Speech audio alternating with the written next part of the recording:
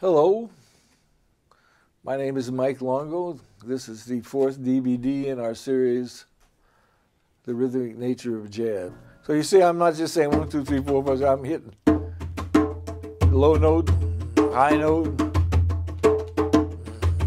No matter how I move my hands, the rhythm stays perfect because the energy in the rudiment is perfect.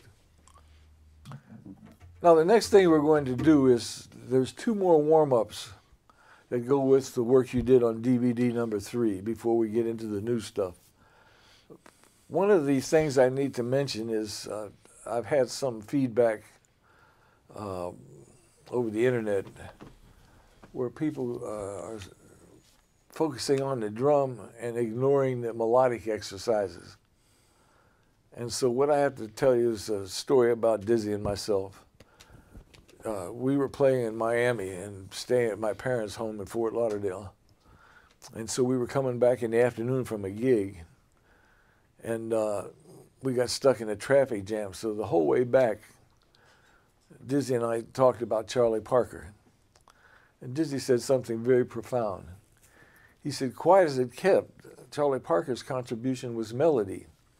He said, as soon as we heard that, we all knew we had to go that way. Now, one of the things you can glean from that is that bebop was a melodic conception, a new kind of melody that nobody had ever heard before. Now, so these melodic exercises, like one of the guys that was a PhD down south was sort of disagreeing with some of my ideas, and what I pointed out to him was he was criticizing the DVDs without watching them. It's like somebody criticizing a movie they haven't watched or criticizing a book they didn't read. And so he said, well, hemiolas have been around for a long time. And I'm saying, hemiola is just what the drum, that's what this drum pattern is called, when you mix 2 and 3. Like 1, 2, 3, 4, 5, 6, 1, 2, 3, 4, 1 and 2 and 3 and 1 and 2 and 3 and 1, 2, 3, 1, 2, 3, 1, 2, 3, 4. And so he didn't watch the DVDs, so he missed the whole part about the melodic activators. Now the word activator becomes very important because basically I gleaned all those melodic ideas from Dizzy. And I'm going to ask one of the students here, Isaiah Schoenfeld, to describe to you his experience with the melodic activators. So tell him what happened.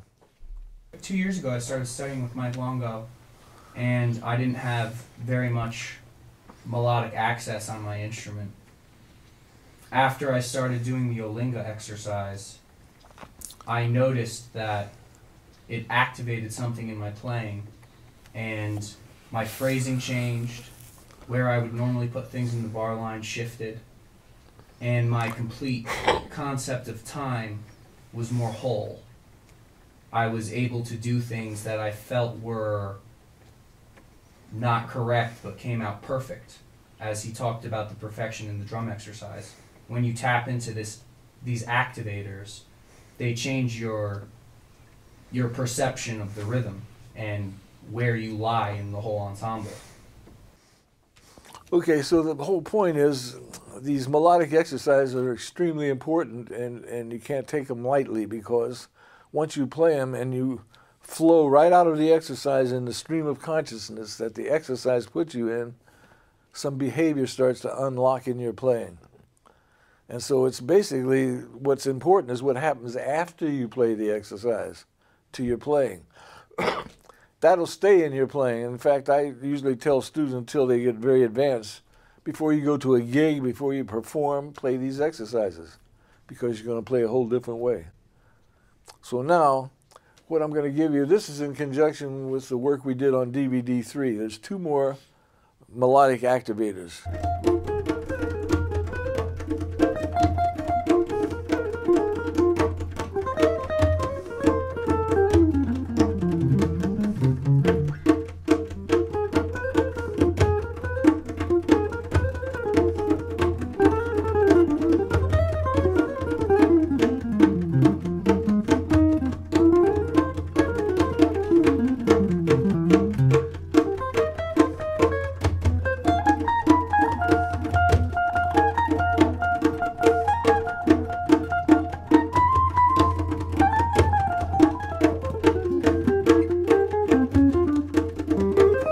Good.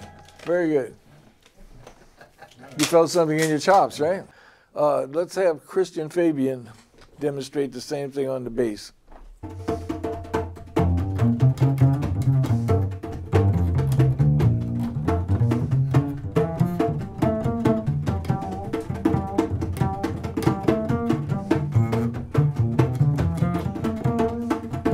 Good. See how the thing got perfect as soon as you hit those sixes in the right place? Very good.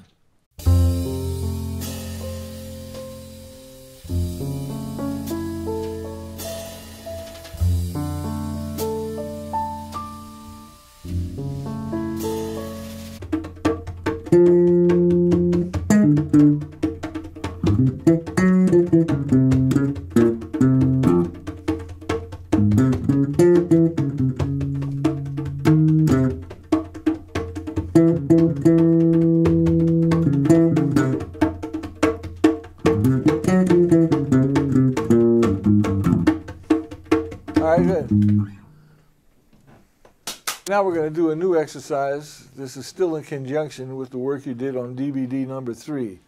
This will be the last one connected to that. And sometimes people, because I always recommend don't play licks. They say, well, Dizzy played licks.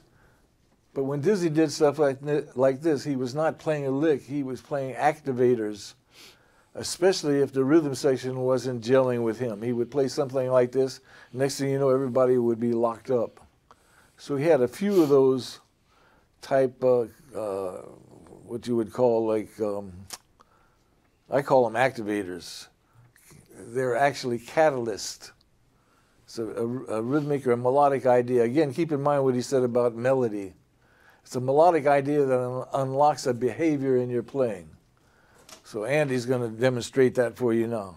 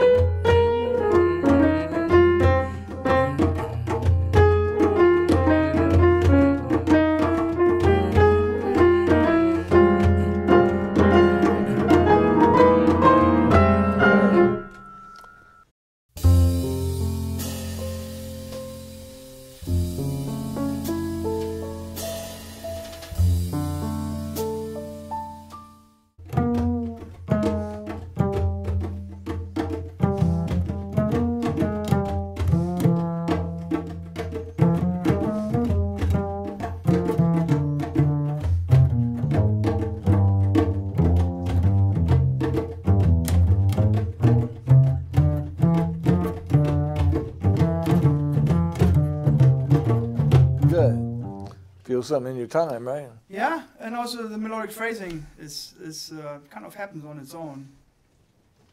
Thank you. So you felt a change, right? Yeah. Very good. Yeah. Okay, Chris Morrison is going to demonstrate the same exercise. Okay,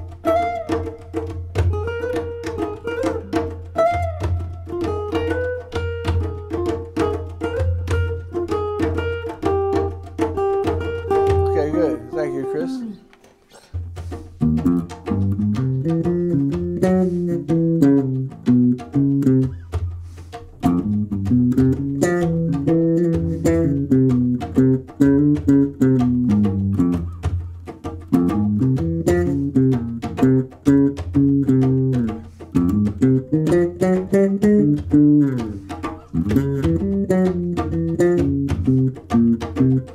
Good. Very good. All right, now we're going to talk about something before we start the very advanced work. This has to do with how to accent. I call it an accentuation principle. Frequently, students will play an accent in the wrong place and throw the whole groove off. Dizzy wrote a tune years ago, he beeped where he should have bopped. He was being facetious, but he was on the level.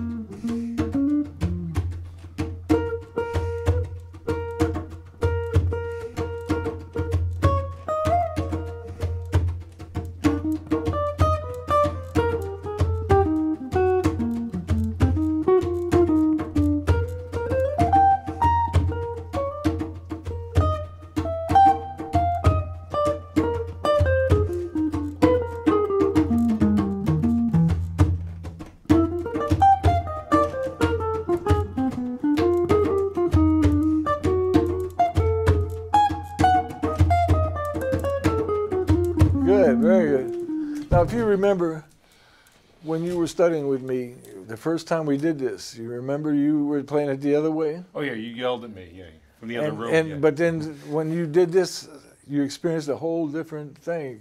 Yes. Can you describe that, the effect it had on you? It's almost as if the rhythm helps you choose the note, and just where you feel like the upbeats are actually like, I mean, it just makes it very easy to feel boom into the downbeat.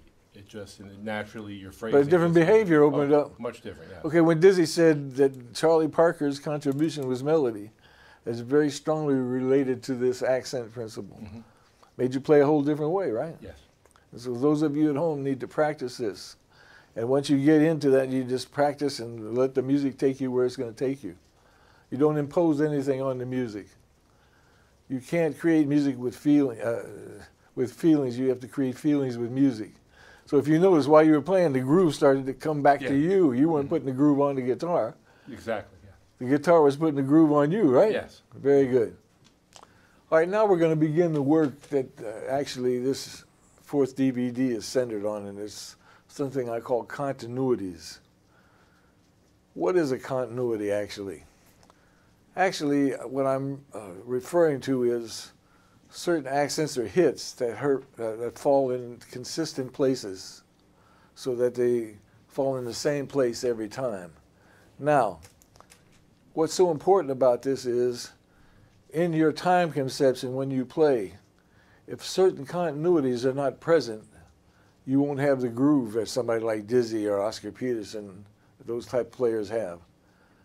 The first one we're going to talk about is a very prevalent one that seems to be eluding a lot of not only students but teachers as well. One of the things Dizzy always said was he filled his bar up with rhythm. What he meant by is if he had to play something on the end for 1, 2, 3, 4, bap, he would fill the bars where he'd say ba chake a dab do bap instead of counting 1, 2, 3, 4 and the bam chake a do bap. You can't go wrong. However, this first continuity, I noticed a teacher on YouTube was telling students to play this quarter note triplet, and it wasn't really a quarter note triplet. This is very important, and it's eluding a lot of people. They think this is what's happening.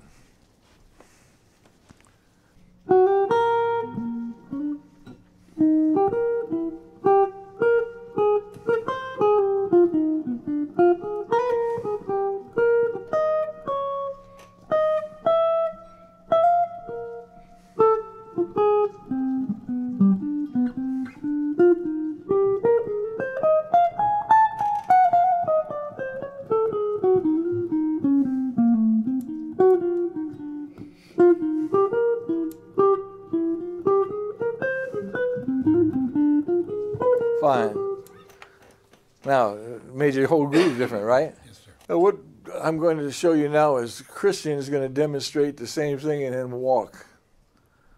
So 1, 2, 1, 2, 3.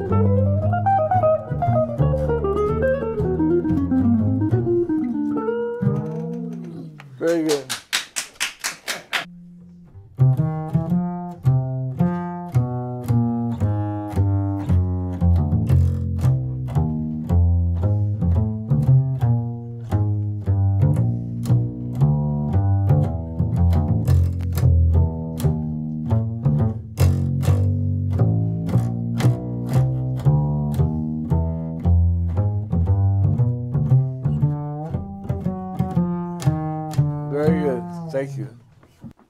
I should mention what I said before about the activators and trying to imitate an effect. I have a drummer who was, he plays with my big band, and I was showing him the cymbal beat. Dizzy used to sing the cymbal beat, chip-pa-ching, and there's an accent on the pa, chip-pa-ching. And so he said, well, yeah, that's the way Elvin plays, and he started playing it, but he wasn't right.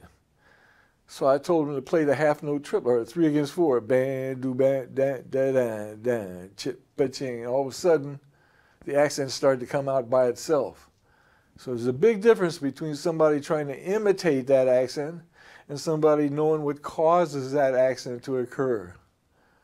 And that principle that I just mentioned is throughout jazz, and so it's something I caution all of you to make sure you understand the source of a musical phenomena.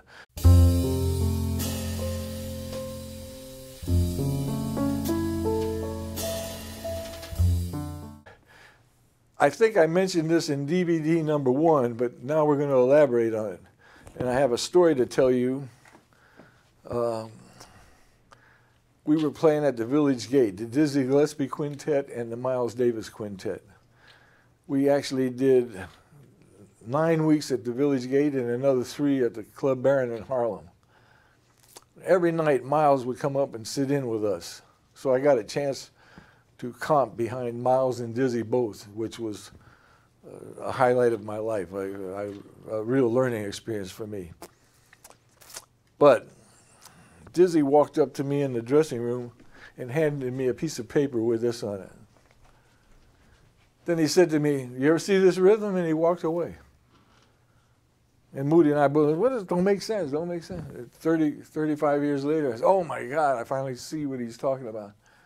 Now the implications of this is very deep.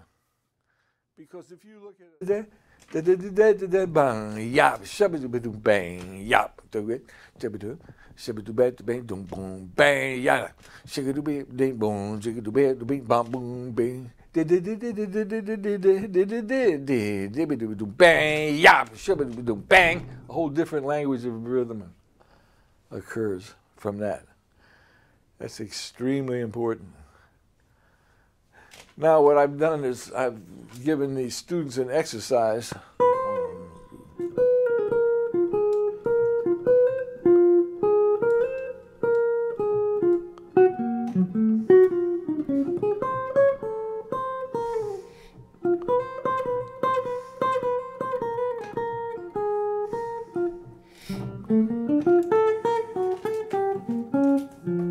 Keep playing.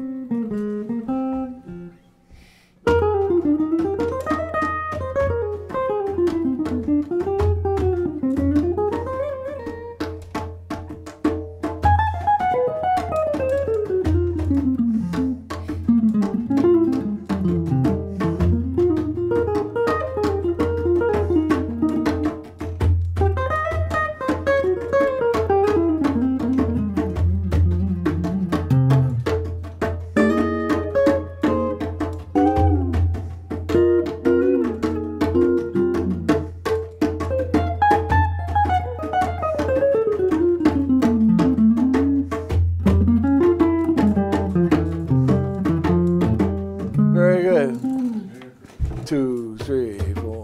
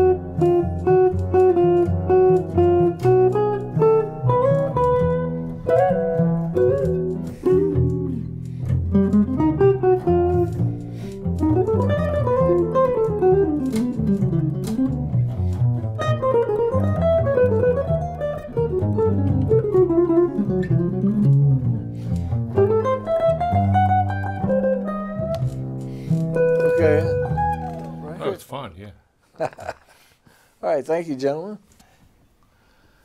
I'm going to talk about something now. To my knowledge, this doesn't exist any place in the education field. I've never heard musicians even speak of this except in New York City. I first became aware of it with Dizzy. And it's a funny story I have to tell you. There's a movie called A Night in Havana. And there's a funny scene in the movie where Dizzy's wife got mad at him because of the answer he gave the lady that was interviewing him. So there's a segment where the lady's interviewing. I have to use a medical term because he used a slang term because I don't want to offend anybody. But the lady asked Dizzy, "Where does your music come from?" He said, "You really want to know?" Yeah, he said, "From my rectum." Only he used another word. Now everybody was laughing, and he said his wife got mad at him for telling the lady that. But there was a truth in what he's saying. I refer to it as Kundalini energy. But there's an energy in the base of your spine. And when I activate that myself, I can actually think down there. I can think my way down there and I feel it vibrate. And when that happens, the tone on the piano changes, the depth of my ideas change, my rhythms all come out right, and there's a spirit present, a spiritual presence. Now Andy Schoenfeld, he is actually a psychotherapist. So I think he can explain it. I can't explain it in clinical terms or anything like that.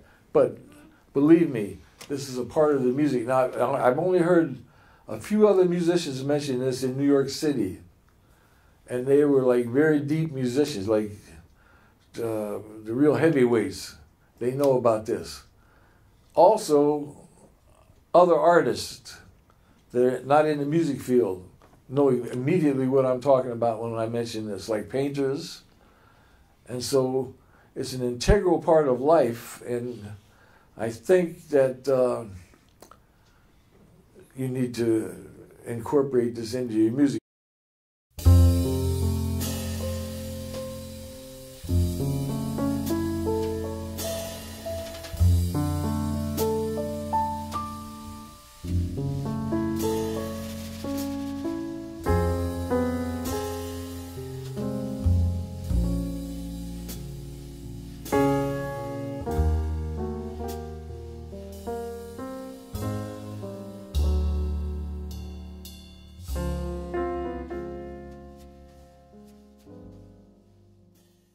Explain that to me a little bit. What I meant was transcribing, I highly recommend it for ear training because you have to know, like, that's the 9th of the chord, that's the 11th of the chord, and for that, but you can't learn to play from transcribing for a couple of reasons. Number one, you can't transcribe a touch, and the touch is, when you play these exercises, what is actually changing is your touch. It activates a new behavior on my instrument. Yes.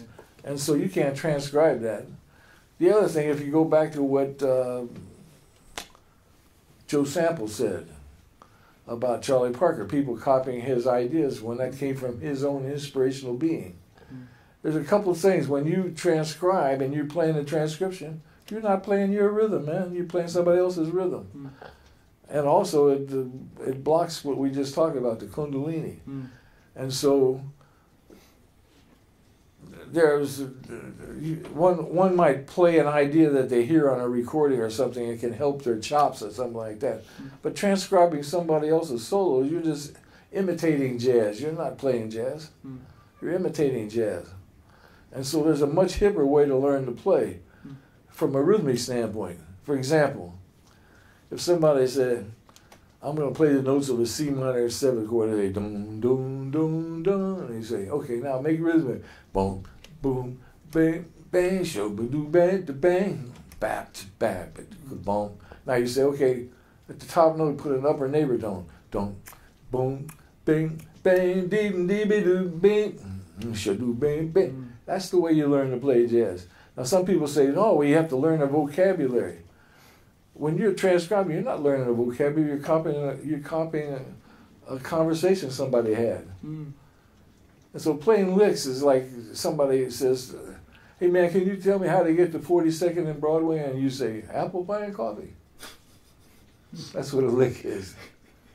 And so there's a much hipper way to learn a vocabulary rather than, because when you were a child, when you learned, you didn't repeat a conversation your parents had.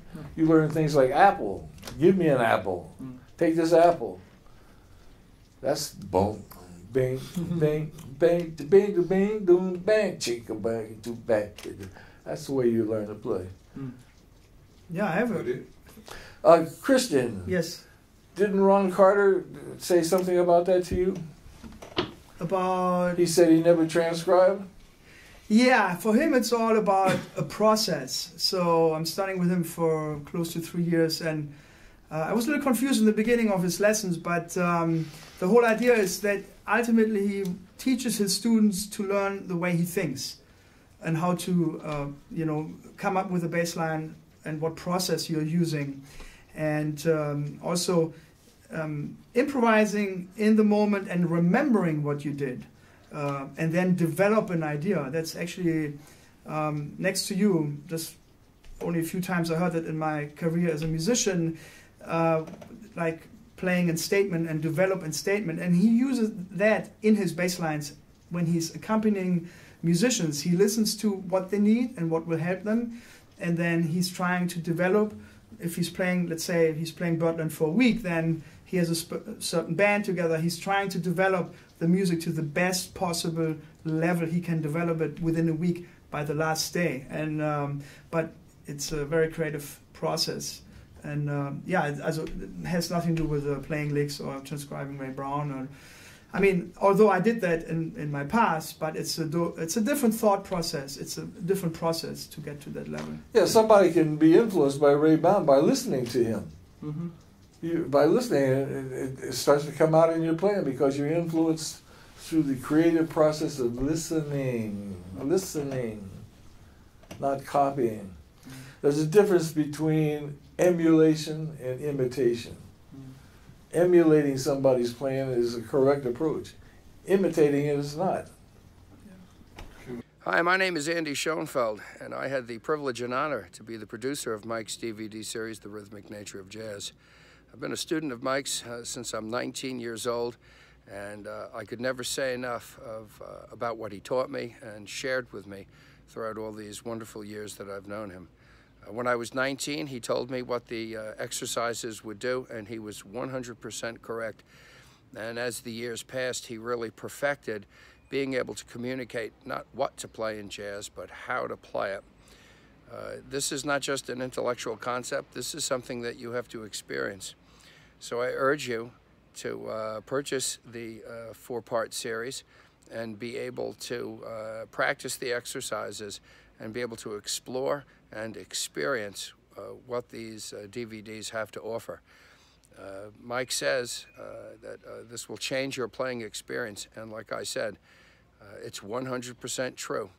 And so once again, all my thanks to Mike Longo for everything that he's shown me, and thank you to everyone who has purchased one of the DVDs and has participated in the experience. All right, I'll speak to you soon.